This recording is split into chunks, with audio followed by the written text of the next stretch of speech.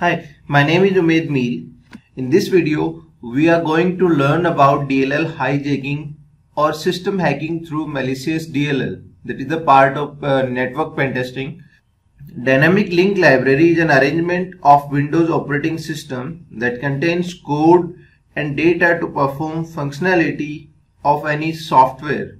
Hacker can bind malicious function either in DLL or executable file of the software to hack computer. When user opens the installed software with malicious DLL, will be activate and can provide complete access to the attacker.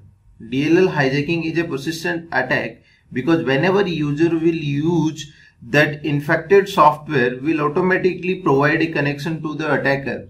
During a software development, we always try to minimize the code repetition and memory space. For that, Windows has DLL file concept in which software can use any function of Windows default DLL files and can call them at the runtime. To complete the process, Windows has a specific search order on which software initially search the required DLL into installed folder.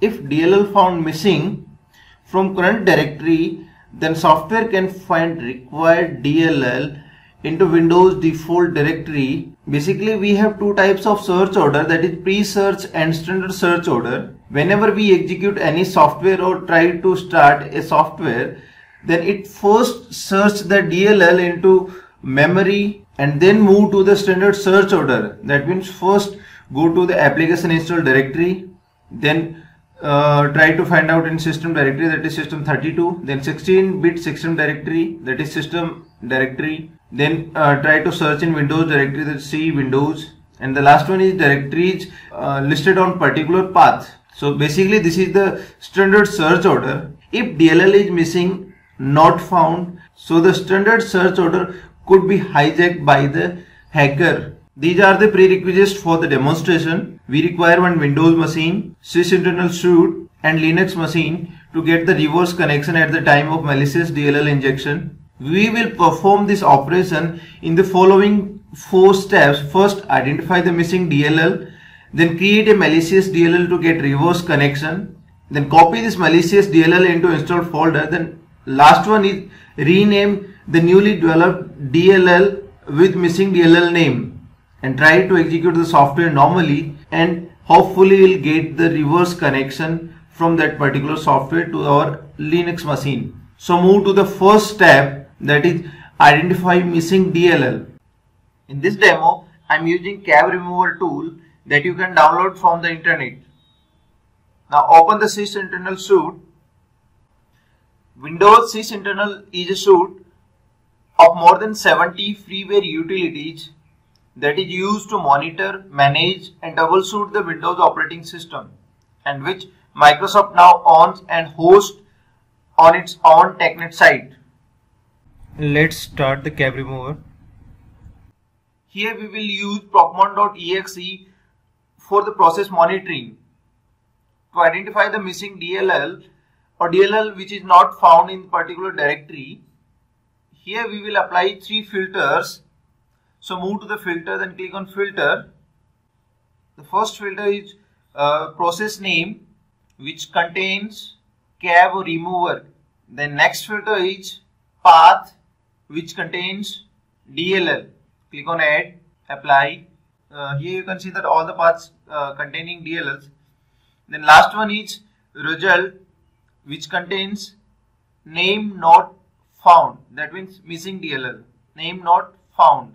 These are the DLL files that are called by the software but not found in particular directory. Now the next is create a malicious DLL to get reverse connection.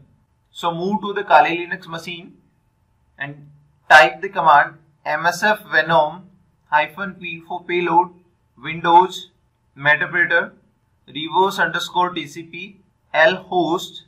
Let me find out my IP address. If config this is 192.168.1.106, copy L host, then L port equals to 4444 -f DLL and I'll write this file on the desktop. So root desktop malicious.dll. Press enter.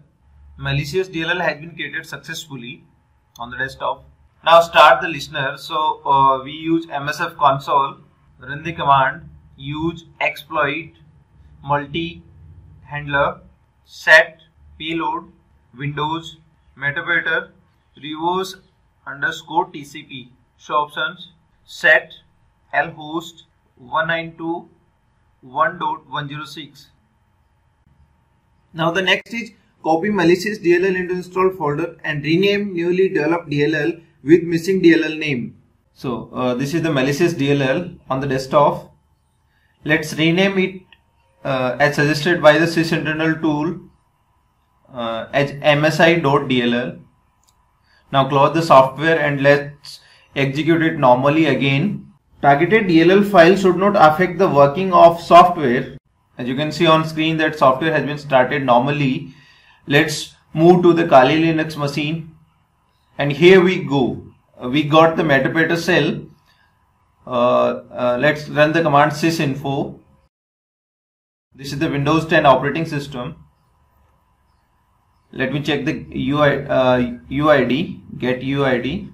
So this is a normal user, not the anti-authority. So let's run the command get system, and now again run the command get UID. And now we got the anti-authority system access. So this is an overview of DLL hijacking or system hacking through the malicious DLL. So this is the technical answer that why we shouldn't use cracked software. For more videos, please subscribe our channel, and thanks for watching the video.